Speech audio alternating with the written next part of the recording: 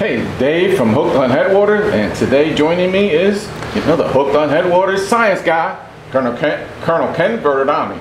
He is retired Lieutenant Colonel, Air Force, astrophysicist. He's worked for NASA. He's worked with the space program.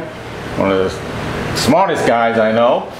He's also, more importantly, he's an avid fisherman, and he knows and understands the science behind fishing. Today he's going to share about the colors of lures. Do they really make a difference?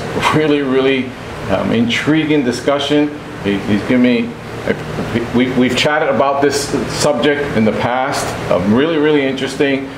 Take some notes. You might even save some money when you go buy some lures. So with that said, over to Ken. Great, thanks Dave. Okay. As Dave said, we're going to talk today about the science behind largemouth bass and their color vision.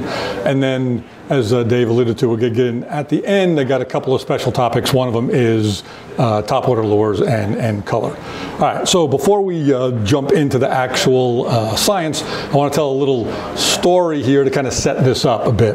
So back when I was in college, back in the 80s, I got involved in a psychology study that the university was doing about superstition and superstitious behavior. The reason I got involved is one of the study groups that they were looking at was fishermen. Now you might ask what fishermen have to do with scientific study on superstition.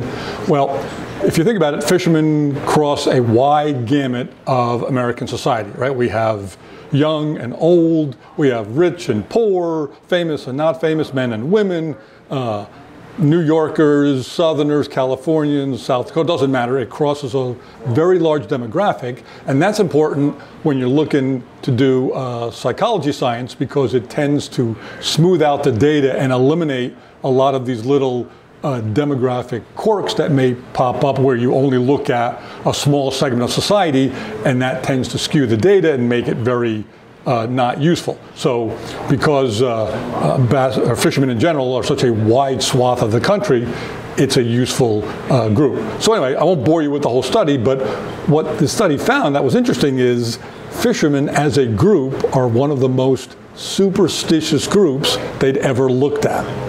Okay, so you're probably asking yourself, what does superstition have to do with bass color vision? Well, it turns out that in addition to superstition, there's a well-known psychological link between people who tend to be superstitious and people who tend to take preconceived notions and in the face of hard science, discount that science and just go with their belief system regardless of what anything is telling them. And that will be important here to today's discussion. So what I'm going to ask you to do is kind of, regardless of what your preconceived notions about color and bass and that kind of thing, I just put them all aside and just look at the science in of itself, and it may lend you to some very interesting different conclusions than you might imagine. All right, and before we jump into the lecture, one little story to help tie this together. If you remember my lecture on bass and does the moon influence the bass spawn, I was having a discussion online with a very well-known professional bass fisherman about this topic, and he insisted that the full moon was the major influence on bass spawning, period, dot. He didn't want to hear anything else. He basically told me in the comments section, he goes, no, you're wrong. I've been doing this for 30 years. That's the way it is. Fine. Well, not a week later, he posts a video for tournament results, one of his tournaments, and the pre-fishing day, he said, hey, tomorrow is full moon day, so the bass are going to be on beds. I'm going to be spending my day sight fishing, and that's where all the big fish are going to be caught. That's how this tournament's going to be won. Day later, end of day one results, he posts another video, and he goes, well, I spent the whole day, I didn't see a single bass on a single bed anywhere in the lake. And I went, huh. Now, me being me, I could have got online and posted and asked him about his theory about bass and the full moon, but I didn't do that. But I just stood back and said, there's a perfect example of where science and the preconceived notion clash, and the moral of that story is there's a lot of other things going on there that he was discounting. Same with this, okay? So let's jump into the details, but keep in mind there's a lot going on with largemouth bass and color vision. So what we're going to talk about, first thing is outline, and we'll take a quick look at basic anatomy between a largemouth bass and a human eye, because there are lots of structural differences there. We're then going to talk about some astrophysics for bass fishermen, and I'm going to teach you real briefly about the electromagnetic spectrum and why that's important in color vision. We'll then move on to the factors which affect color underwater, since that's the medium that we care about, and it's very different than color vision up in the atmosphere. We'll then take a look at the actual peer-reviewed scientific research into bass color vision, probably the most important thing you'll see in this presentation. And then I'll kind of sum it up. What does this all mean for bass fishermen, right? The science is interesting in a nerdy sort of way, but what does it have to do with being able to go out and catch bass? And then I'll jump into these two special cases I mentioned. One is topwater lures, and the other is ultraviolet light. And then finally, I'll sum it all up. All right, so here we go. Well, let's move on and jump into our first chart here. So, as you can take a look here on the right side, we're going to look at basic anatomy. So humans, as you may or may not know, we have what are called rods and cones receptors in our retina. Okay, the cones we use to distinguish color, and the rods are used to help us see under low light conditions, and they actually help enhance our color vision. As you know, you go look at night, the world is not black and white to a human. We can distinguish some color.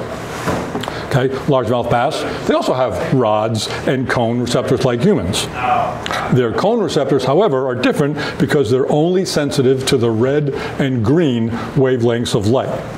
And then in addition, the rods, they support low-level light vision, but they don't contribute in any meaningful way to the bass's color vision. So humans have three different types of cone cells, okay? Red, green, and blue. We call that trichromatic vision, if you want to get nerdy about this. And then bass, however, have only two color receptors, green and red. They're missing the blue cone, and they have what's known in biology as dichromatic vision. Now, bass use their eyes to, right, they monitor the ambient light going on in the water. They help pinpoint motion throughout the water column. It helps them determine shape, size, form, and to some extent color as well. A bass's eye, if you look over to the right side of the screen here, is similar to eyes. They have a cornea, they have a lens, and they have a retina. But if you notice, the bass eye is slightly oblong, and ours, of course, is round. Their lens, however, is actually round, and ours is oblong. They don't possess any eyelids or tear ducts, as I'm sure most bass fishermen know, since none of that is very useful in the underwater environment. Okay, moving on to the next one. So let's talk about the electromagnetic spectrum real simply here. So if you look at the chart here, we'll start all the way on the left is what is known as the short end of the wavelength spectrum of the high energy particles, things like gamma rays at the very far end and X-rays. And then at the very other end of the spectrum are the long wave radiation, low energy, short wave, AM, things like that. And then kind of stuck right in the middle there is what we call the visible light spectrum. For humans, it's visible light. It's what we see. And you know, it goes on the short end from essentially 380 nanometers down in the violet and the purple, all the way up to the red portion of the spectrum. Now, the key point of this whole chart is a little thing in the yellow box here, and that is if I take the electromagnetic spectrum in whole and I convert it to the Brooklyn Bridge in length. Okay, the Brooklyn Bridge is 235 feet in length. So let's say the electromagnetic spectrum is now 235 feet from one end to the other. The visible portion of the spectrum that humans can only see is 2 foot long. So I want you to think about that. What that means is over 99% of the universe is imperceptible to a human. We have no clue what's going on in our universe. We see a tiny, tiny fraction of the universe, less than 1%, which is visible light. Everything else is invisible to humans, okay?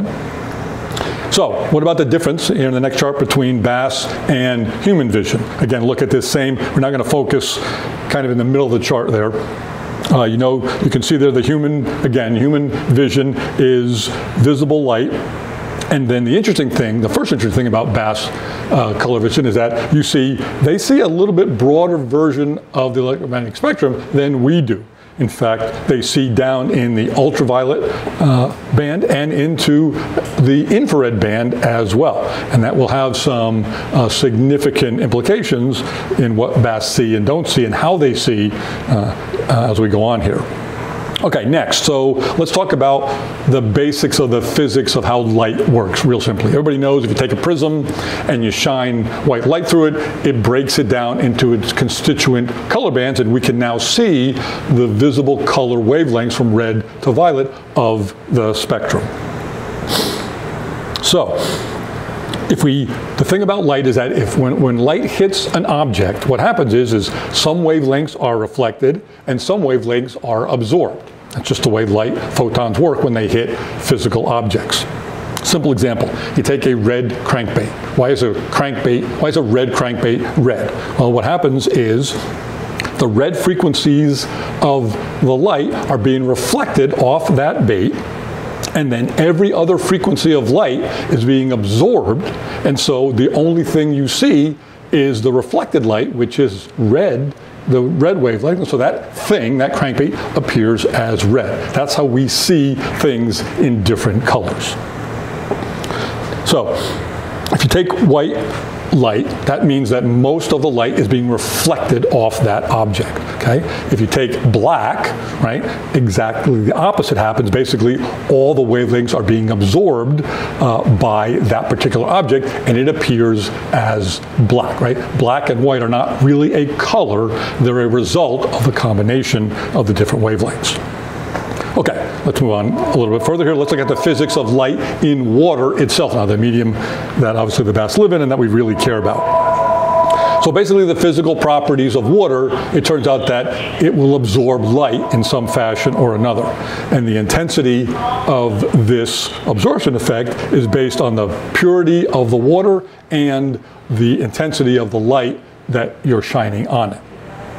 So another interesting fact that people don't necessarily realize about water is that on the water surface, it doesn't really matter whether the surface is flat or whether there's a lot of wave action going on. It has very little effect on how much light actually enters into the water. There was a study done quite a while ago, and that study showed that less than 2% of incoming light to a surface of the water is reflected by wave action or anything like that. It doesn't really make any difference whether it's calm or you've got a lot of wind or wave. Most of the light is going to make it through into the water. So illumination, the length of the light path, how far away the source of the light is, particles in the water, particulate matter, all cause a scattering effect, and that helps absorb certain colors and not others. Things like salinity, temperature gradients inside the water, all those things reflect what are known as the refractive index of the water, or how light penetrates. As probably no surprise to anybody, right, in clearer water, light is going to reach a much greater depth than if the water is stained or muddy or has high levels of, we get a phytoplankton bloom or an algae bloom, zooplankton, all those kind of things are going to make the light penetrate to a much lower depth than if it's absolutely clear.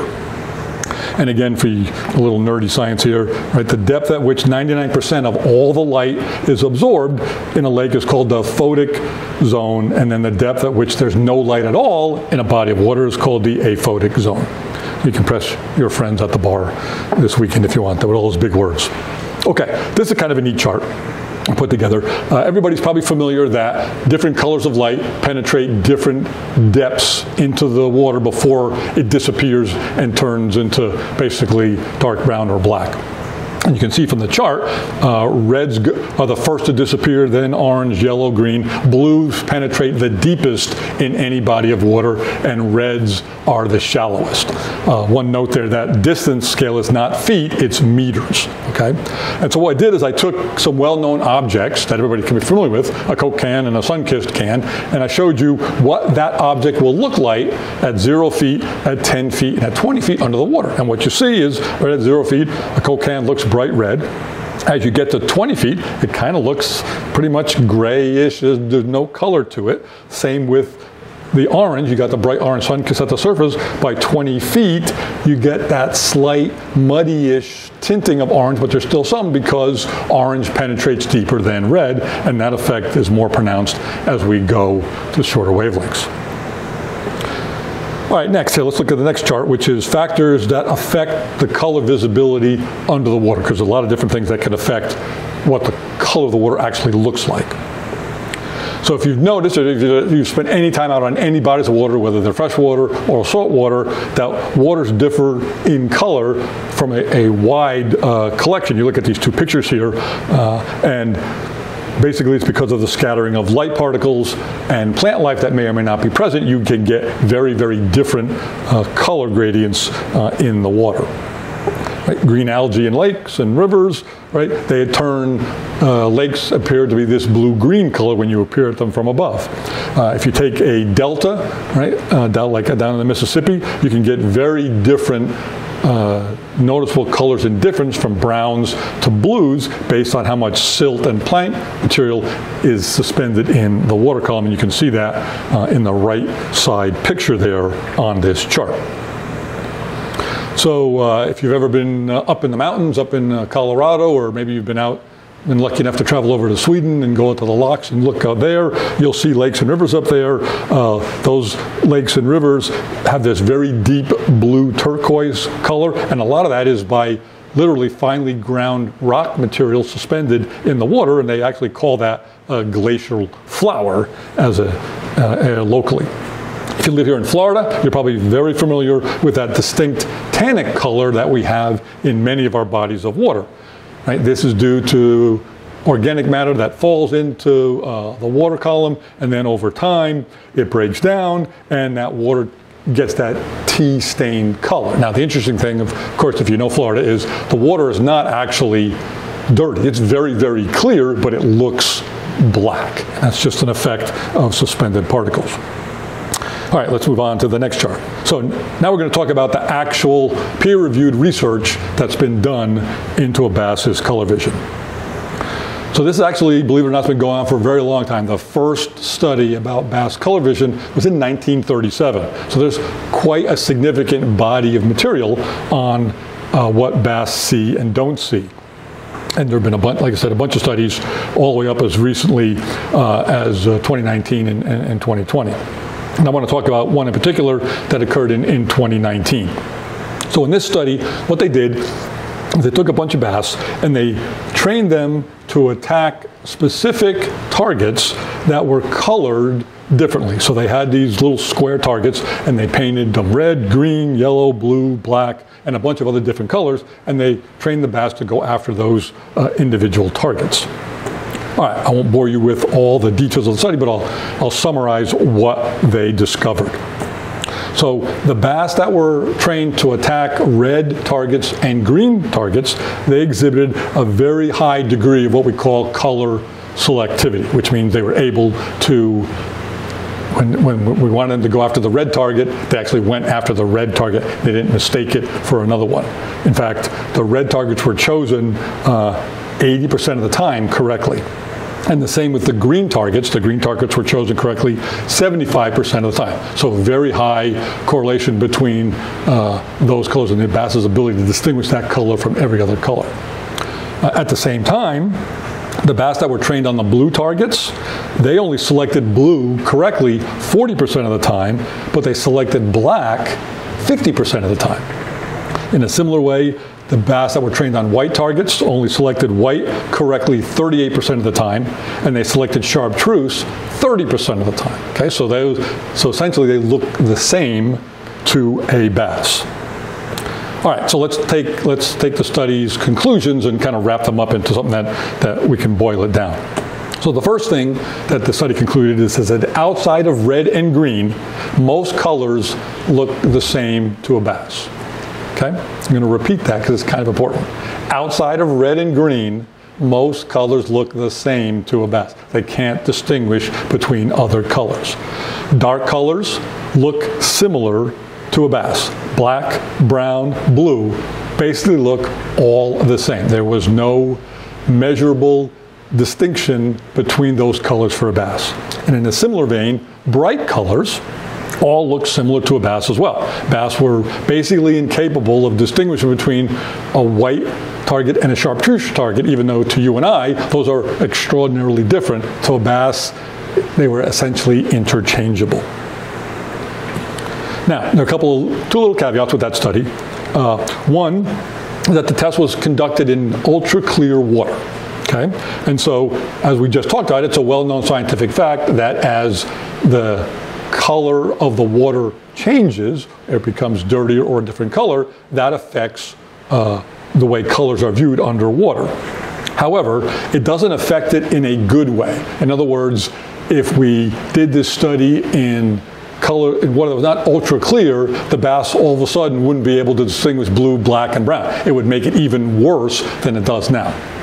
And then the second one is the tests were actually conducted with very young male bass, 8 to 12 inches, 1 or 2 year old at most. They did not do any studies with larger bass that were maybe 5, 6, 7, 8 years or more older, and so it just means that it's inconclusive about whether, as a bass matures, do they actually develop the ability to distinguish colors.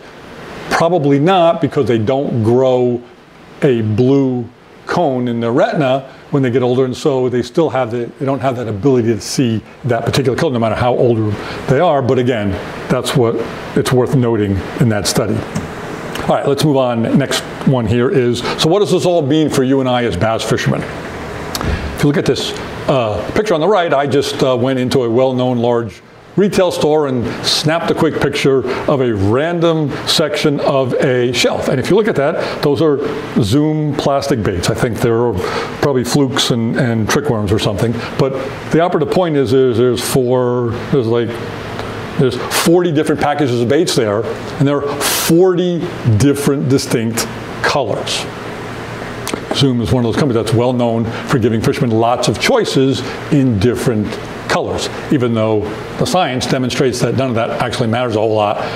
Reds and greens and dark and light is about all bass really can distinguish. But nevertheless, that's what we're faced with as an industry.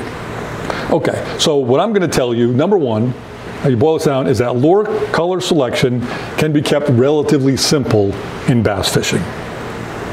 Other factors, lure profile, size, and action, right, what we call bait presence in the water, are likely to be far more important when you bundle them all together than simply what color lure should I pick. Yet, right, what's the first thing bass fishermen, you go to the dock when you pull out your, right, every day I'm at Headwaters and I come out, the first question I get asked is, what color was that bait? Not, not even where were you fishing or what type of lure, it was what color was that thing? When in fact color is the last question you probably need to ask when worrying about lure selection.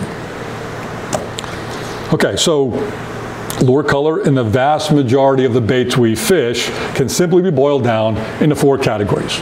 Green baits, red baits, bright colors, and dark colors. If you stick to those, you essentially cover what a bass can distinguish from a color standpoint underwater. Okay, so let's move on now. I want to talk real quickly about 2 special cases. One is topwater lures and one is UV light. So we're going to start off with talking about topwater.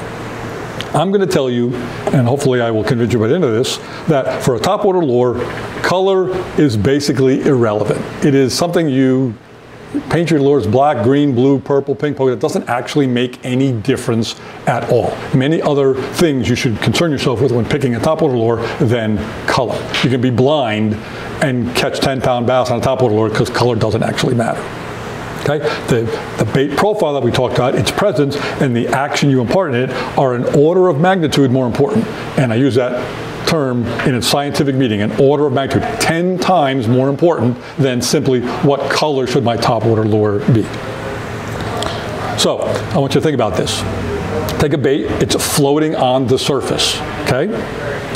Tell me how a bass can see what's on top of the lure that's above the surface of the water. I would say that bass don't have X-ray vision, and there's no bass on the planet or any other animal that I'm aware of that can discern what the color of the top of the lure is, yet if you go look at topwater lures, they have every color, pattern, frog, rainbow trout, squirrel, I mean, you name it, it's just bizarre, yet none of that makes any difference. You could just scratch it off and just paint them all black, okay? But yet, that's what we're faced with. Now, the bottom of the lure, right, that's sitting in the water, at best, when looked from below, is a dark, muted, brown, black at best. It's nothing more than a silhouette, okay? And if you're still not convinced that that's the way it really works, if you're a scuba diver, you know this to be true, right? I've been diving for over 30 years, and I've been diving in some places around the world where it's 80 feet to the bottom, gin clear, you can see to the surface. I mean, it's like looking through, clear water. And you go on the anchor line, you sit on the bottom, and you look straight up, and you can see the boat clear as day. Well, I can tell you, what you see is this dark silhouette. There's no color on the bottom. It's just, doesn't matter what color, the bottom boat can be painted white, doesn't make any difference. It's just a silhouette. You don't see any color. Okay? Now, if you're a science guy, here's another example. We have a total solar eclipse in the United States coming up in 2024 on April 8th. Think about this, right? You look at the moon and you see color and you see all sorts of interesting things, yet during an eclipse, when the moon passes in front of the sun, what happens? The moon turns into this black, opaque disk. Well, where'd all the color go? It's still the same. What's going on is the light source is directly behind the moon, and so no light penetrates on the front, or if you're a topwater lure, on the top, and you can't see from underneath. It's completely opaque. That's the same effect that's going on with the topwater lure sitting on the surface and something, a bass, looking from below, trying to look up and discern what color and what they're looking at. All right, hopefully that helps you understand color in topwater. So there is one exception, and that is if you pick a color that enhances the contrast of the lure, right, making its profile, its presence bigger, that can be, under certain circumstances, a useful thing. And we know that dark colors in dirty water tend to make a bigger profile. So that's the one exception, or two exceptions, one or two exceptions, where if you're going to fish in very dirty water, topwater, it's, people have told you for years, fish black in dark conditions or dark water, fish clear or white in bright sunlight. Well, they probably didn't tell you why, and the reason is that dark colors in dark water make a bigger presence, easier for the bass to find it.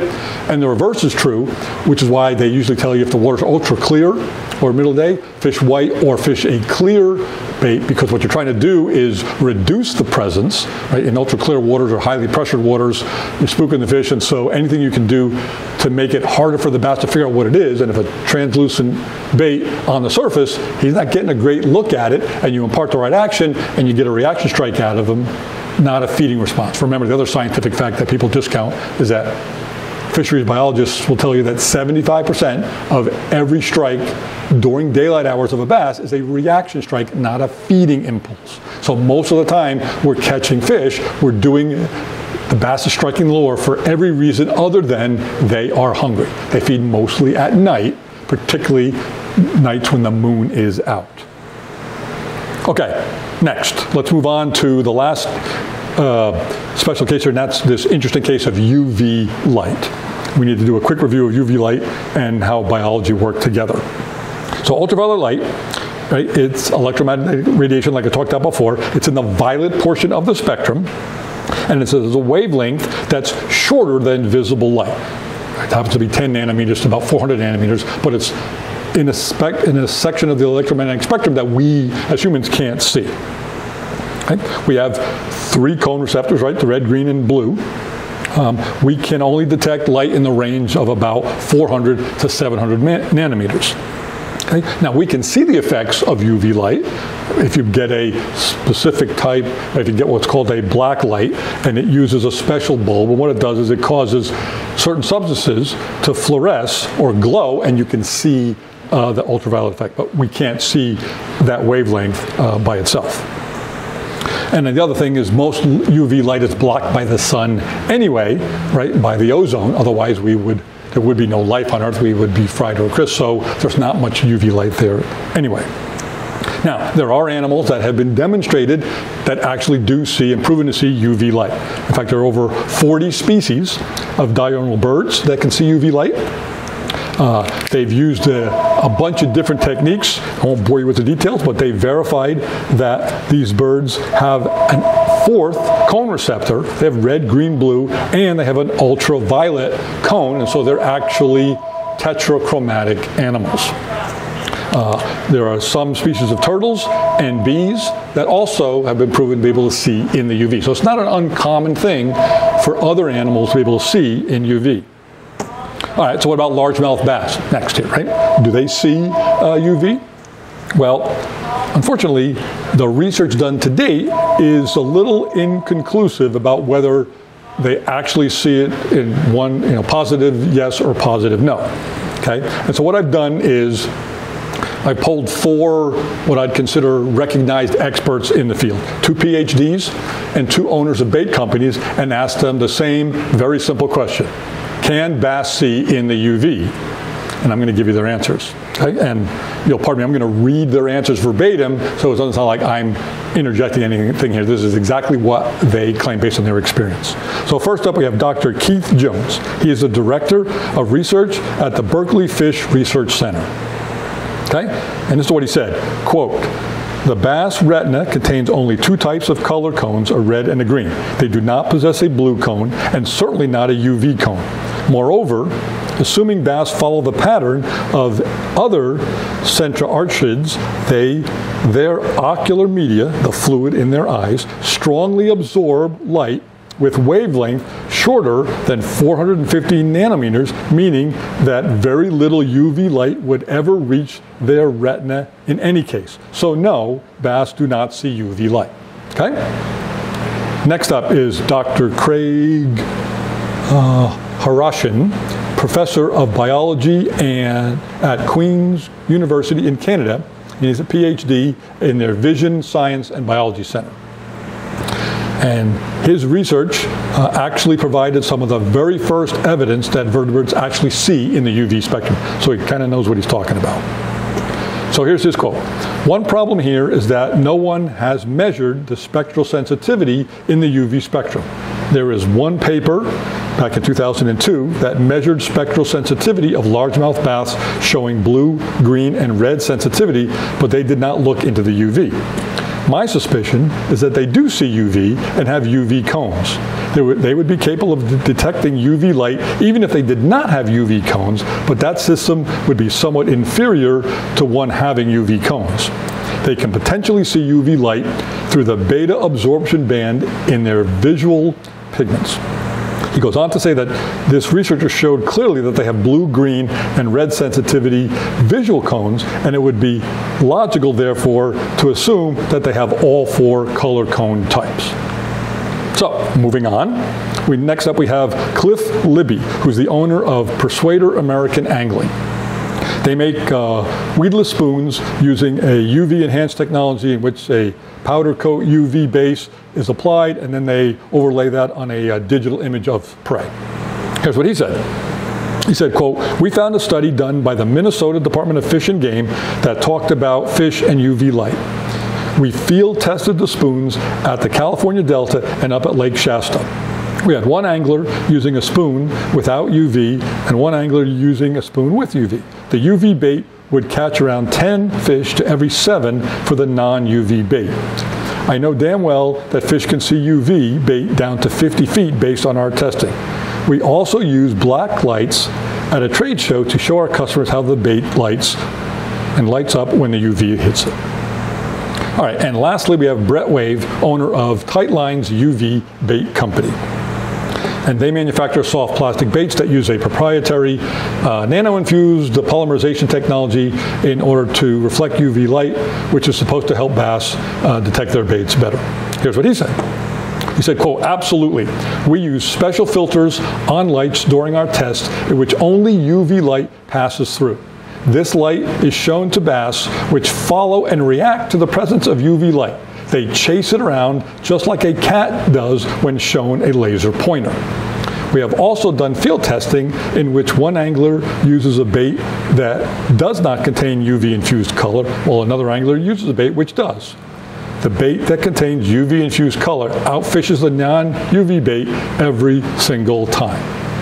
All right, so some pretty interesting data, and unfortunately some contradictory data as well. However, that's not uncommon at this point in this particular field, and what it points to me as a scientist, that just tells me that we need to continue with the research and the experimentation, because right now they don't necessarily line up, and typically in science that just means we need to continue to work on this. See, but I've talked to many fishermen who absolutely swear, they say there's absolutely UV baits work, and others who believe it's just snake oil. Right? And when you talk about snake oil, right, how many of you out there thought that bait scents are snake oil as well? Well, for those of you that have bait fuel in your boat, like I do, you know differently, and I'll just leave it at that. And oh, by the way, so does every pro if you're on circuit. Whether they tell you or not, every pro on circuit has a bottle of that in their boat. There's a hint in there somewhere as well.